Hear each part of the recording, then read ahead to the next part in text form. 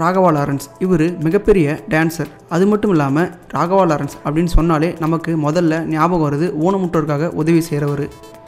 மனுஷனாக பிறந்தா இருக்கிற பல சந்தோஷங்களில் ஒரு சில சந்தோஷங்கள் ஊனமுற்றோருக்கு இல்லாமலே போயிருதுங்க. இந்த மாதிரியான ஒரு சில சந்தோஷங்களை நிறைவேற்றி வைக்கிற முயற்சிகளை எடுத்துகிட்டு வரவர் தாங்க நம்ம ராகவா லாரன்ஸ். நிறைய நன்மைகளை ஊனமுற்றோருக்காக செஞ்சுட்டு வராருங்க. இவர் என்னதான் பல நன்மைகளை எல்லாருக்கும் செஞ்சுட்டு வந்தாலும் இவர் வாழ்க்கையில் நடந்த சில கசப்பான விஷயங்களை இப்போ ரீசெண்டாக நடந்த ஒரு நிகழ்ச்சியில் சொல்லியிருக்காருங்க. வாங்க அதை பற்றி இப்போ நம்ம தெரிஞ்சுக்கலாம். லாரன்ஸ் ஒரு 2 வருஷத்துக்கு முன்னாடி முதியோர் இல்லத்தில் நடந்த ஒரு ஃபங்க்ஷனுக்கு போயிருக்காருங்க. லாரன்ஸ்க்கு பொதுவாகவே முதியோர் மேலேயும் ஊனமுற்றோர் மேலேயும் மிகப்பெரிய அன்பு இருக்குங்க. இதனாலேயே அது சம்மந்தமான எந்த ஒரு ஃபங்க்ஷனாலும் இவர் கட்டாயம் அட்டன் பண்ணிட்டு தாங்க இருக்காரு. இவர் ஃபங்க்ஷனுக்குள்ளே நடந்து போயிட்டுருக்கும்போது இவருக்கு ஒரு கஷ்டமான நிகழ்வு நடந்ததுங்க. நடந்து போயிட்டுருக்கும்போது திடீர்னு ஒரு அம்மா ஓடி வந்து ஏண்டா ராஸ்கல் என்னை விட்டுட்டு போயிட்ட அப்படின்னு சொல்லி இவரை அடிச்சிருக்காங்க. இவருக்கு ஒன்றுமே புரியலையாம். சரிம்மா நான் தான் வந்துட்டேனே அப்படின்னு சொல்லி இவங்களை அமைதிப்படுத்த முயற்சி செஞ்சாராம். ஆனால் அவங்க அமைதியே ஆகலையாம். இதனால் பக்கத்தில் இருந்தவங்க வந்து அந்த அம்மாவை கூட்டிகிட்டு போய் உட்கார வச்சாங்களாம். ஃபங்க்ஷன் நடக்கும்போது லாரன்ஸ் இந்த அம்மாவையே பார்த்துட்டு இருந்திருக்காங்க. திடீர்னு இன்னொருத்தர் ஃபங்க்ஷனுக்குள்ளே வர இந்த அம்மா முன்ன மாதிரியே ஓடி போய் அவரையும் அடிச்சிருக்காங்க. ராகவா லாரன்ஸ்க்கு குழப்பம் அதிகமாகிருச்சு. உடனே ஏன் இந்த அம்மா இப்படி பண்ணுறாங்க அப்படின்னு பக்கத்தில் இருக்கவங்ககிட்ட கேட்கும்போது அவங்க சொன்ன விஷயம் அவரை ரொம்பவே மனசை நோக்கடிச்சிச்சு. கொஞ்ச நாளைக்கு முன்னாடி இந்த அம்மாவை இவங்களோட பையன் ஆசிரமத்தில் விட்டுட்டு போயிருக்காங்க. தான் பையனை பார்க்க முடியாதனால இவங்களுக்கு மனநல பாதிக்கப்பட்டுச்சான். இதனால் அங்கே வந்துட்டு போகிற எல்லாத்தையும் தான் மகனாக நினச்சி அடித்து ஏன்டா என்னை விட்டுட்டு போனேன் அப்படின்னு சொல்லி கேட்டுகிட்டே இருக்காங்களாம். இதை கேட்ட ராகவா லாரன்ஸ் ரொம்பவே மனசு வருத்தப்பட்டார்.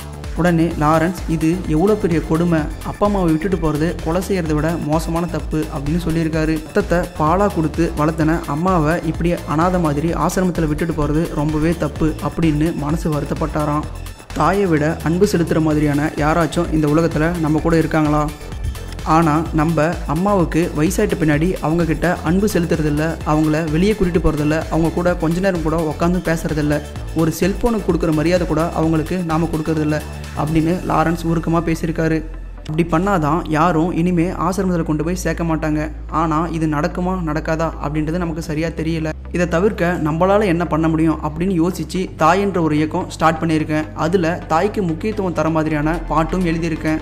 இந்த பாட்டை கேட்டால் யாராவது அவங்க அம்மா அப்பாவை ஆசிரமத்தில் சேர்த்துருந்தா அவங்கள கூட்டிகிட்டு வந்துடுவாங்க. எல்லாரும் கூட்டிகிட்டு வரலனாலும் யாராச்சும் ஒருத்தர் கூட்டிகிட்டு வந்தால் போதும், அதுவே என்னோட வெற்றி அப்படின்னு சொல்லியிருக்காரு. அப்புறம் இனிமேலும் யாராவது ஆசிரமத்தில் அப்பா அம்மாவை சேர்க்கறதுக்கு முன்னாடி கொஞ்சம் யோசிப்பாங்க அப்படின்னு சொல்லியிருக்காரு. லாரன்ஸ் அம்மாவோட அன்பை பற்றி நிறையவே பேசியிருந்தாரு.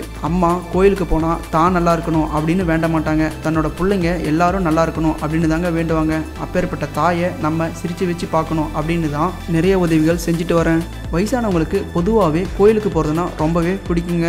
இந்த விஷயத்தை பேஸ் பண்ணி தான் இவங்களுக்கு பஸ், அப்புறம் நல்ல பட்டு புடவை, இந்த விஷயங்களை பார்த்துக்கிறதுக்கு என்னோட அம்மாவை தலைமையாக போட்டிருக்குங்க.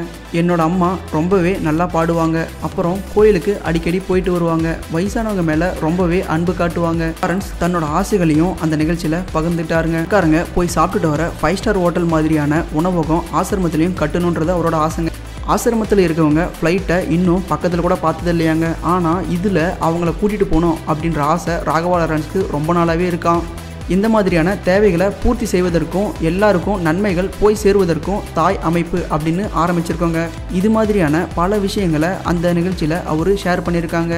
இதில் அந்த அம்மா அவரை வந்து அடித்தது தான் அவரோட மனசை ரொம்பவே காயப்படுத்துச்சு அப்படின்னு அவர் சொல்லியிருக்காருங்க. அடுத்த வீடியோ பார்க்குறதுக்கு முன்னாடி கீழே இருக்க சப்ஸ்கிரைப் பட்டனை கிளிக் பண்ணி எங்கள் தமிழ் க்ரௌட் சேனலை மறக்காமல் சப்ஸ்கிரைப் பண்ணுங்கள். கூடவே பக்கத்தில் இருக்க பெல் ஐக்கானை ப்ரெஸ் பண்ணுங்கள்.